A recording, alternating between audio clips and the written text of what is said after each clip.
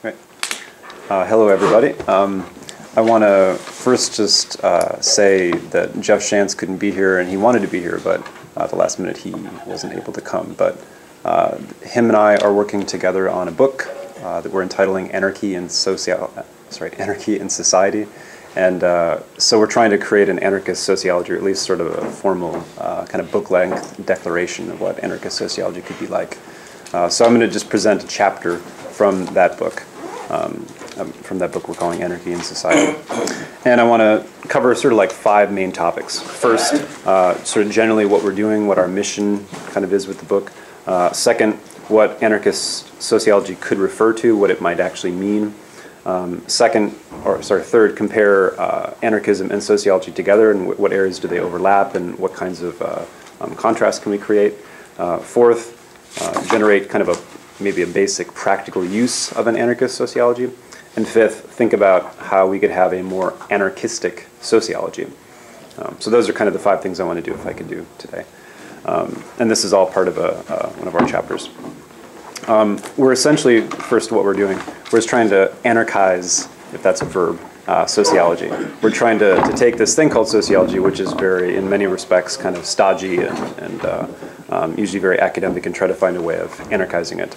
I'm not going to talk about, we're not going to do much theory or methodology with this at the moment, I guess. So we're not really trying to create a kind of a new mutant form of sociology or a hyper-anarchized sociology.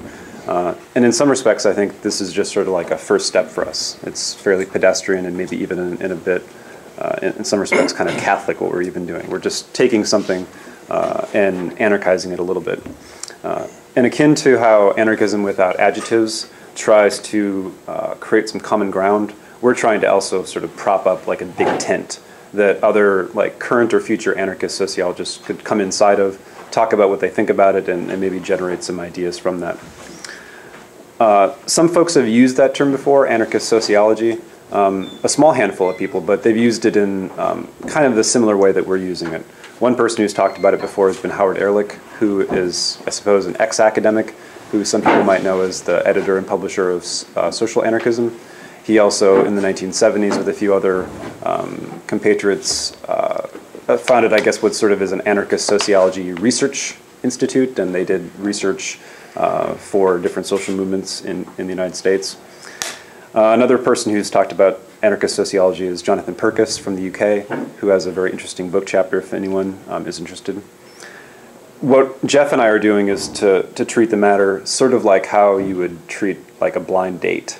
We're calling up sociology and saying, hey, sociology, you should really meet anarchism.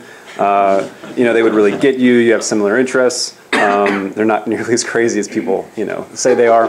Hey, anarchism, you should, you meet sociology. I mean, yeah, sure, they've dabbled in Marxism in the past, but their heart's in the right place. They're willing to experiment. So, I mean, you should, call them up and, see where it goes. So, in a sense, what we're trying to do is synthesize these 2 different traditions. Something on one hand that is interested in studying society, and on the other hand, something that is more interested, I think, in transforming society. So, and I think it's kind of an opportune time for this to happen, because in North American sociology, there's been a kind of an impending identity crisis.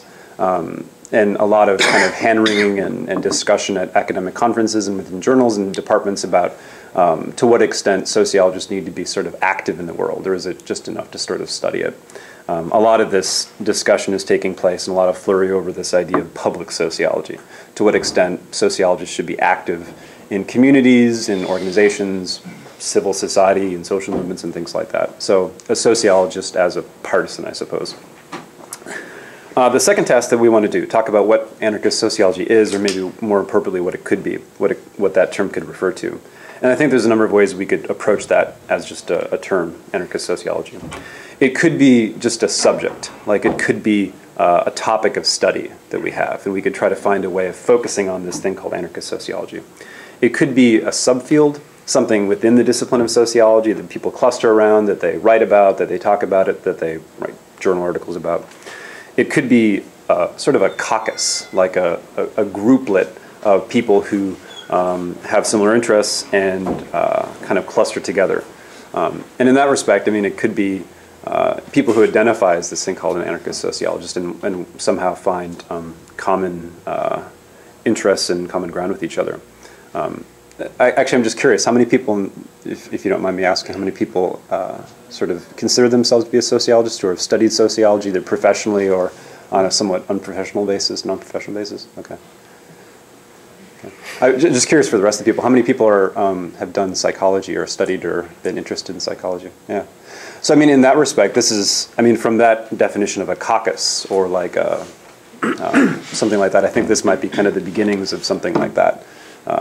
And I think even the NAASN has, you know, people have started doing that in other kind of areas like cultural studies and history and stuff like that. So I mean, we could, you know, if people were interested, they could start a working group, you know, of that nature.